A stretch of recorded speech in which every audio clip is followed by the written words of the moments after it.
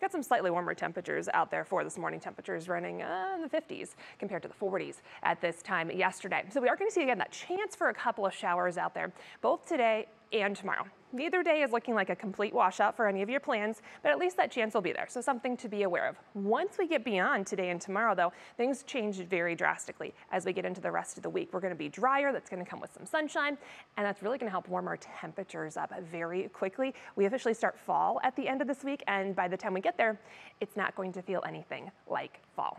Yesterday morning felt a lot like fall with those temperatures in the 40s. We are running warmer today by about 5 to 15 degrees or so far this morning, and that gives us temperatures in the 50s on the board right now. So not quite as cool and crisp out there as we start our Sunday, but we do have a good deal of cloud cover, and those clouds kept us a little milder overnight.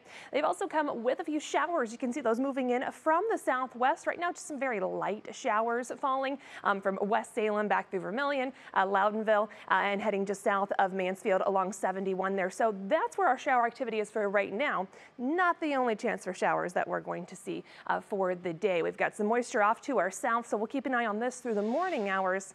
And even then, we're not totally done. This next disturbance and cold front just off to our west, bringing some showers through the Chicago area right now. So that still has to work its way through. And even after that, we're still going to have the chance for some lake impacts into tomorrow. So generally just that chance for showers is going to be with us. And you'll see that on that National Design Mark hour by hour forecast. Temperatures in the 50s this morning. We'll eventually get into the 60s to near 70 this afternoon. A chance we get at least a little bit of sunshine into the mix. But again, we're going to keep at least that chance for showers as we go through the day. So something to be aware of there. Even into the overnight, temperatures dropping back into the 50s. We'll keep the clouds. Spotty shower not out of the question. Into tomorrow. Those breaks in the clouds certainly possible, but we will still have that breeze coming in off of the lake. And with that, a chance for a stray shower is not going to be out of the question. Temperatures a couple degrees cooler for tomorrow.